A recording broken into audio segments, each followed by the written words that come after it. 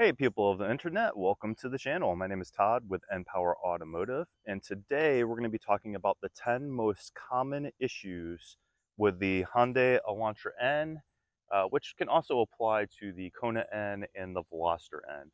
So just a little background on my car. I've owned my 2022 Hyundai Elantra N for a little bit over a year now. I've put 21,000, almost 21,000 miles on it, and I've really had no major issues whatsoever. I would just call them little minor annoyances. And in fact, on this list of the most common issues with the Elantra N, I've only experienced a handful of them. So if you're interested to know some of the most common problems with the Elantra N, again, also might apply to the Kona N and the Veloster N, then stay tuned.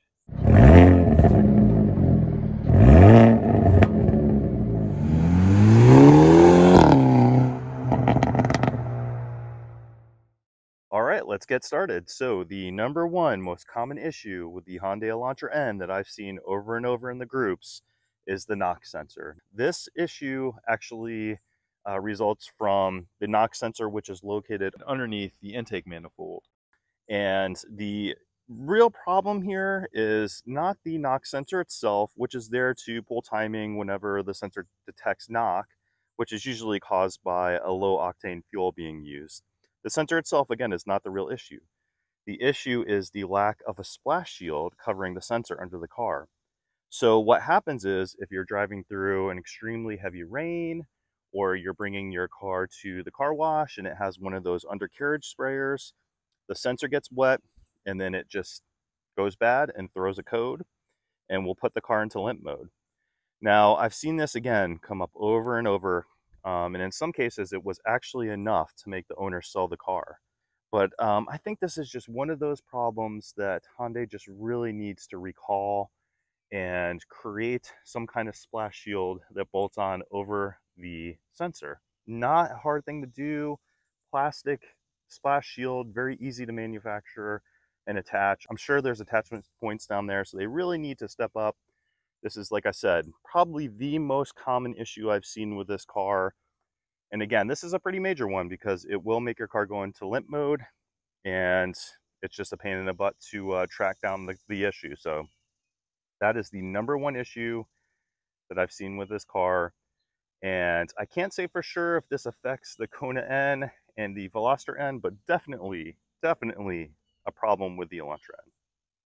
Okay, so on to number two. The second most common issue I see concerning the 22 and 23 Hyundai Elantra Ns is the front collision warning sensor randomly popping up on the dash and making a chiming sound only to disappear after like a split second. So that's why we're inside the car right now.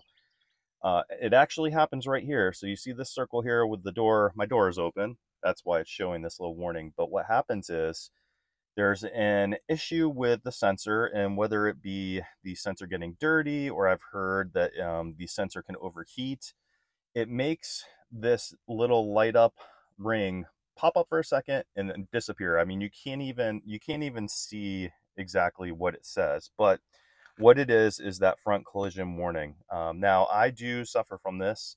It's happened many times, actually. It happens about every 500 miles or so. So it's not all the time, but about every 500 miles or so, it'll pop on and pop off real quick. I hear the chime, and I said, okay, that's the sensor doing its weird thing. I don't believe that there's, again, a definite answer to why it does this, but it is a big deal to some people, and I have known some owners to seriously fight Hyundai on this, and if the dealership is unable to fix it, which they are unable to fix it because they don't know what's causing it, they've actually had Hyundai buy back their vehicle. So again, to me, not that big of a deal. It is a little annoying, but it only happens once every 500 miles or so, so I'm not going crazy over it. But it is very common. I have just seen multiple people comment anytime there's a post about it. That happens to me too, not a big deal. So that is definitely the second most common issue with the Hyundai Elantra N.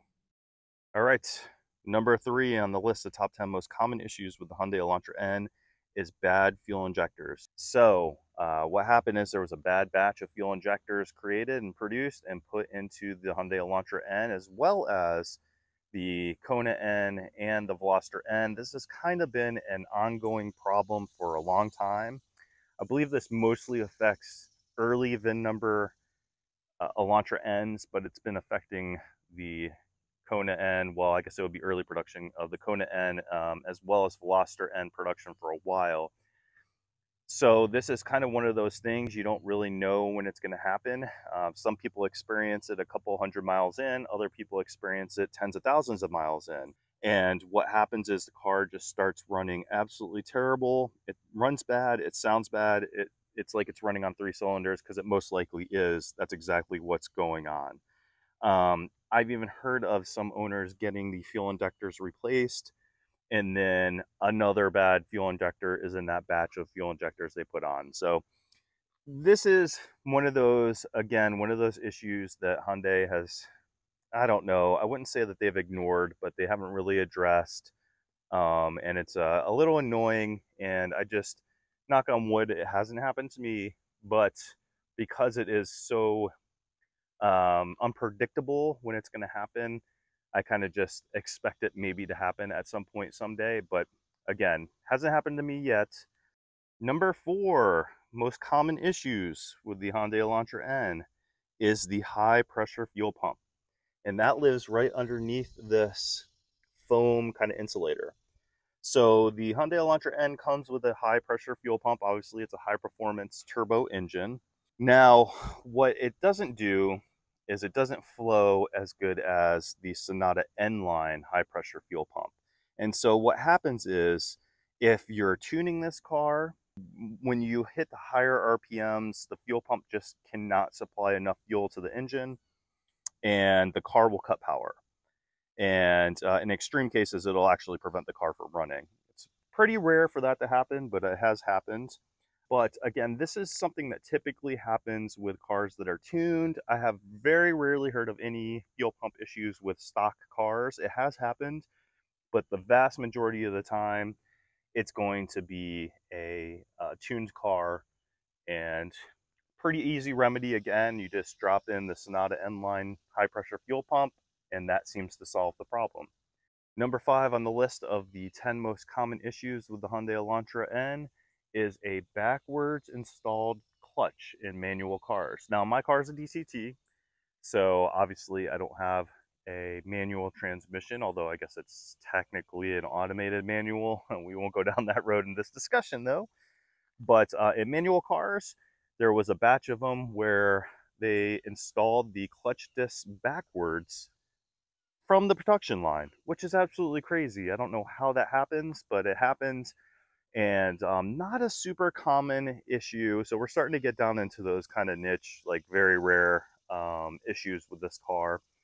But it did happen, and there was a recall on it. So if you have a manual 6-speed Elantra N and you're noticing some weird shifting, it's probably because of the clutch discs being installed backwards. Okay, number 6 on the list of the top 10 most common problems with the Hyundai Elantra N is the DCT Recall. So that's the wet dual clutch transmission in the Elantra N, as well as a bunch of other models that it affected. Now, although it did affect a bunch of models and there was a large number of cars that did need to have the recall done, it was a relatively small number of Elantra Ns that were affected by this. And so what happens is there's a software glitch apparently in the TCU, and the DCT will basically make the ECU believe that the car was over revved, and it'll put it in limp mode and sometimes just completely shut the car off and leave you completely stranded on the side of the road. So again, there is a recall for this. There was a very small number of Elantra Ns involved with the recall. Number 7 on the list of the most common issues with the Hyundai Elantra N is the horn not working. Now, this actually might be a little more common than the last 2 that I talked about, but it's not a huge issue. So, I kind of put it a little lower on the list. But essentially what happens is it'll start not working intermittently, or it'll just completely stop working. Mine obviously works. I don't have a problem with that. I haven't experienced a problem with that. I don't know. My thoughts are maybe it has something to do with people that live in a very high humidity area, so maybe by the ocean or something like that, and something gets corroded. I believe that's the cause for it. Number 8 on the list of the most common issues is the front suspension going out of alignment, which results in the car pulling to the right. So now I've only heard of this happening to a handful of owners, and usually it happens after they say hit a huge pothole or something like that. But it seems to be that the car always pulls to the right in the situations that people describe this happening. Now I have a little bit of a theory on why some people might be confusing the sensation of the car pulling to the right, and that is that a lot of roads are tilted slightly to the right for drainage purposes. And so this car stock comes with Michelin Pilot Sport 4S's.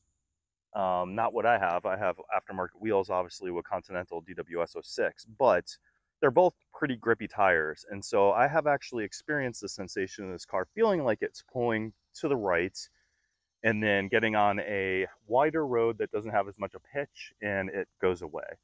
So I'm not saying that that's the reason for all of them. There definitely have been people with proof that the suspension is out of spec.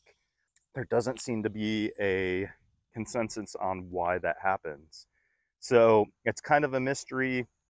Number 9 on the list is the active exhaust valve rattling on cold starts.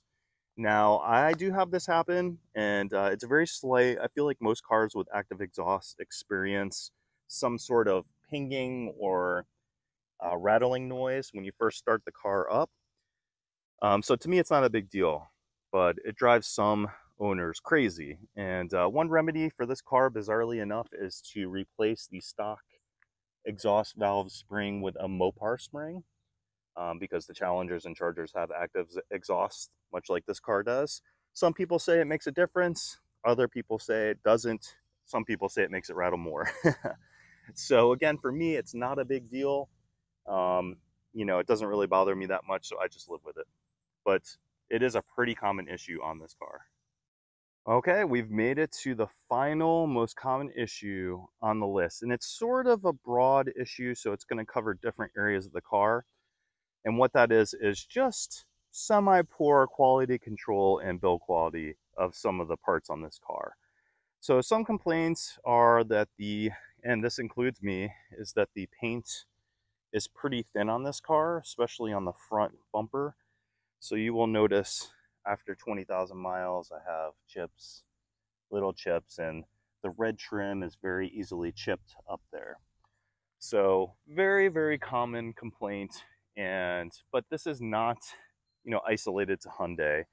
This is a common thing across the auto industry because they now use water-based paints for cars. Some of the other complaints are rattles on the inside of the car, and those will typically come from the door panels rattling somewhere in here. The floorboard will rattle a lot of times. The dashboard. Now, I've just experienced the door rattle, so just something to think about. You are probably going to experience rattles in this car. It is still based on a compact economy model. So the Elantra is a cheap compact car. So you are going to get those type of things, rattles and stuff like that. So not that big of a deal, just something that you live with when you buy this car. Some people have found some loose suspension bolts underneath. I haven't done like a full-on inspection of this car underneath, but I haven't experienced any kind of weird suspension issues, so I haven't had a reason to look under there. But some people have found that. I haven't myself, but it could happen. Peeling and chipping window trim is also a very common issue. So I believe it usually happens right up here in the corner. They'll start peeling. I do actually have a tiny little scratch there, so I don't know if that's the start of it. Not a big deal again. I mean, it's under warranty, so that should be an easy fix. Another very common issue is this trim piece here will start pulling up from the edge of the door. So you're just going to get little things like that. Like I said, this kind of just is a broad, quality control and, and build quality thing. So again, not the end of the world. It's an economy car. That's what you're going to experience with an economy car. It's not built to be a luxury car and blow you away with how quiet it is or anything like that. But for what it is, I still think it's an excellent car. And I had just as many rattles in other higher end cars. So not a big deal. All right, guys. So that's it. That's the top 10 most common problems with the Hyundai Elantra N. Like I said, this can also cross over to the Kona N and the Veloster N. So some of the common problems do occur across all three models. But overall, this car has been so fantastic. It's been incredibly reliable, and the small little annoyances don't even come close to, to the fun factor and just how enjoyable this car is. So I hope you guys enjoyed the video. If you have any questions, hit me up in the comments. Also, let me know if there's anything that you think I missed as far as problems go with this car. And I've been part of the groups for a while, and I've been really paying attention to all those different things and just things I've experienced, but there might be something that I missed. So let me know if there is. And as always, like and subscribe. Till the next video, guys. Peace out.